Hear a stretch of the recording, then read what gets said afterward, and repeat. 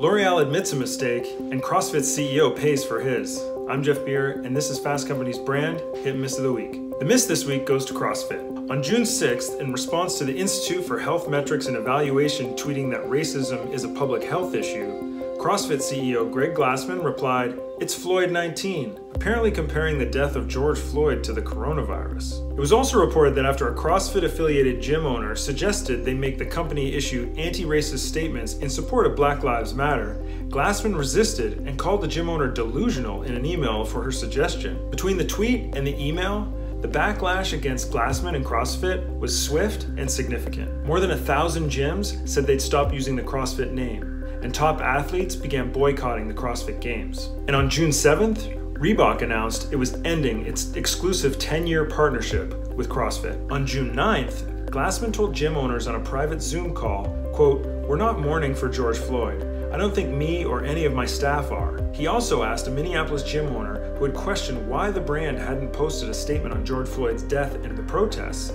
"Can you tell me why I should mourn for him? Other than that, it's the right thing to do. Other than that, give me another reason." Now, on June 10th, surprise, surprise, Glassman announces his resignation and retirement. Now, the odds are good that many of CrossFit's loyal fans will be re-examining their own commitment to that brand. Now for the hit, we have L'Oreal Paris. Back in August 2017, model and L'Oreal Paris spokesperson Munroe Bergdorf posted a comment on Facebook about unconscious racism in the wake of the Charlottesville protests and white supremacy marches. The brand, however, fired her for it. At the time, it reasoned that her comments calling out white people were, quote, at odds with its mission to support, quote, diversity and tolerance towards all people, irrespective of their race, background, gender, and religion. In the wake of her firing, Bergdorf was highly criticized by UK media, and L'Oreal remained silent. Fast forward to June 1st of this year, and there was L'Oreal Paris joining the chorus of brands denouncing racism and encouraging people to speak out. Well, Bergdorf, rightfully, was having none of that. She called out the brand, saying, "Where was my support when I spoke out?